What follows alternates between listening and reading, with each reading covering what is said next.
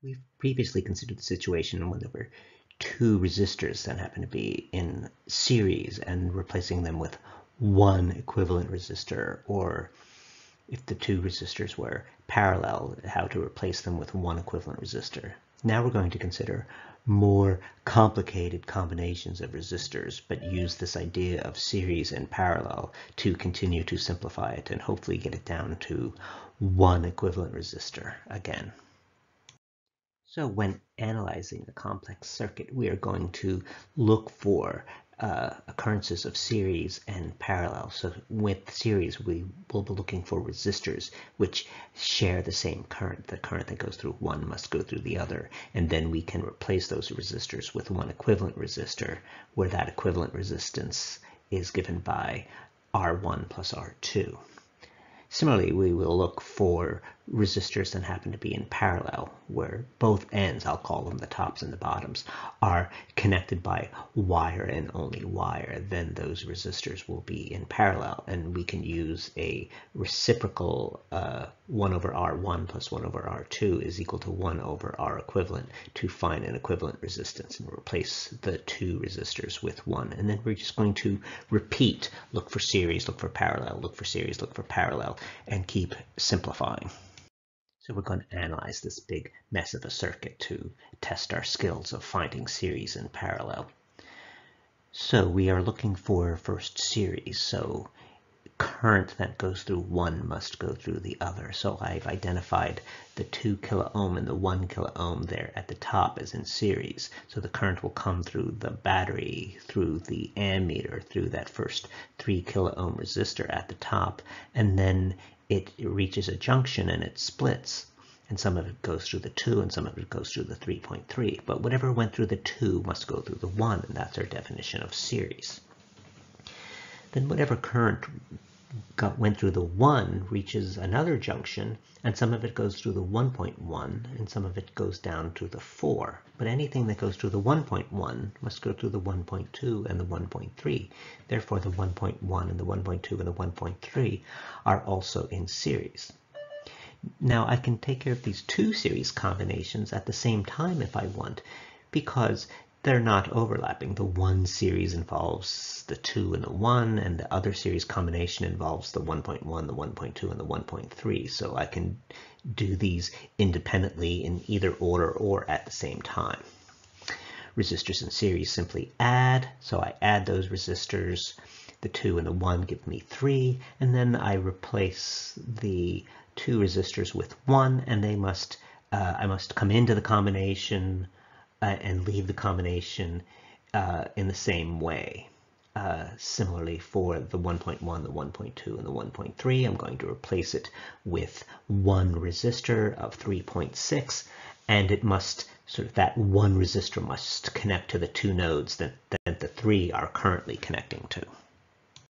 So I've inserted my two equivalent resistances that I previously found, the 3 kilo ohm at the top and the 3.6 kilo ohm over on the right. And now I look for other series or parallel combinations. This time I'm looking for parallel. Let's remember our definition of parallel. There is a connection on one side of the resistors and a connection on the other side of the resistors, a connection of wire. And this makes them have the same voltage and be what we call in parallel.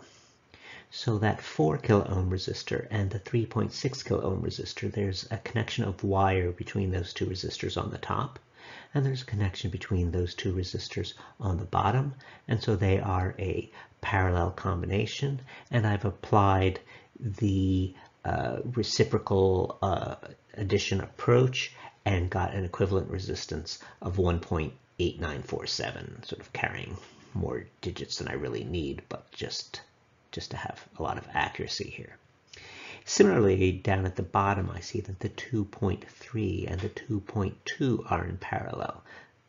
So again, the left-hand side has a connection of wire and only wire, and the right side has a connection of wire and only wire. And so that connection of wire on both sides is our definition of being in parallel. And so then I can replace those two resistors with one equivalent resistor, and I use the reciprocal addition formula to find the equivalent resistance, in this case 1.1244. So here we see the circuit with our previous equivalent resistances substituted in, so the 1.8947 on the side and the 1.1244 along the bottom. And then we look for series or parallel. This time again we're going to look for series. So we're looking for resistors that see the same current. So the current comes out of the battery, goes through the ammeter, goes through the 3 kilo ohm, that first 3 kilo ohm before the junction at the top, and then it will split, and some of it will go through the second 3 kilo ohm at the top, and others will go down through the 3.3 kilo ohm resistor. But whatever went across the top, the 3 kilo ohm resistor, must also go through the 1.89 and must also go through the 1.12. And so those three resistors there are in series. Resistors in series add, and so the equivalent resistance is going to be 6.0191. And we continue with this analysis. So we substitute in the equivalent we just found previously, the 6.0191, and then again look for series or parallel. Here we're going to see a parallel combination. A parallel combination is when there's a connection of wire on one side and a connection of wire on the other side. So the 3.3 kilo ohm and the 6.0191 kilo ohm resistor, there's a connection of wire on the top, there's a connection of wire on the bottom. They're going to see the same voltage. This is our definition of parallel, so I can use the parallel combination, the reciprocal addition, to find the equivalent resistance. And I've applied that formula, and I've come up with an equivalent resistance of 2.1314 kilo ohm. We make that previous substitution, the equivalent resistance of the 2.1314, and again look for series and parallel. We're just going to continue this until we can't do it, or until there's just one resistor left. So these two resistors are in series. Again, the current comes out of the battery, it goes through the ammeter, it goes through the 3 kilo ohm, and then it must also go through the 2.1314. So they see the same current. That's our definition of resistors in series. We can apply the formula for equivalent resistance of resistors in series, which is addition. So the equivalent resistance is 5.1314. And so now here's the circuit with just one equivalent resistor. And now with just one equivalent resistor, we can apply Ohm's law, V equals IR. We have the voltage of 5. We have the equivalent resistance of 5.1314. So we can solve for the current, I equals V on R. So we're dividing 5 volts by 5.1314 kilo ohm, and we're getting 0.9744 milliamp.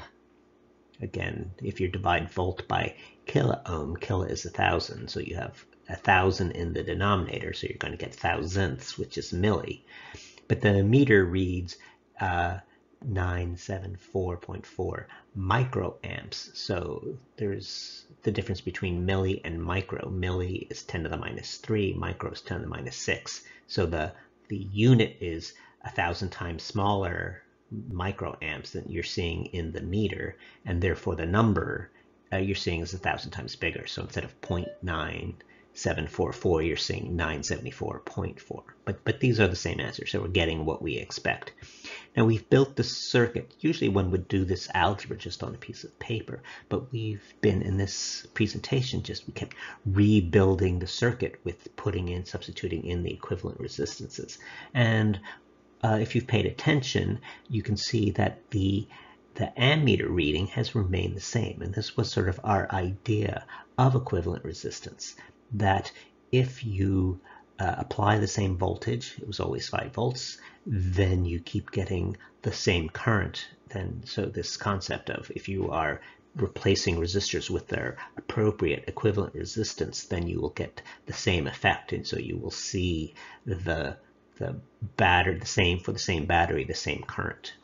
And so if you go back to the original the original circuit, you will see that it's for the same battery you get the same current the original mess of many, many resistors and this final one of one resistor with a resistance of 5.1314 kiloohms.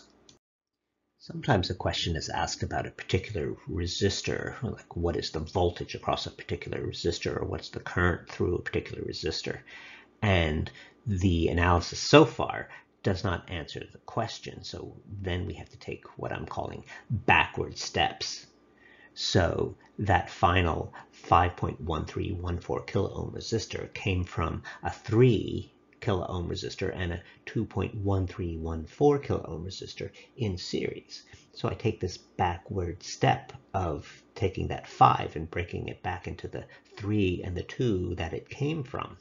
But now we have a result for the current. So the current through the 2.1314 kiloohm resistor was the 0.9744, and the same for the 3.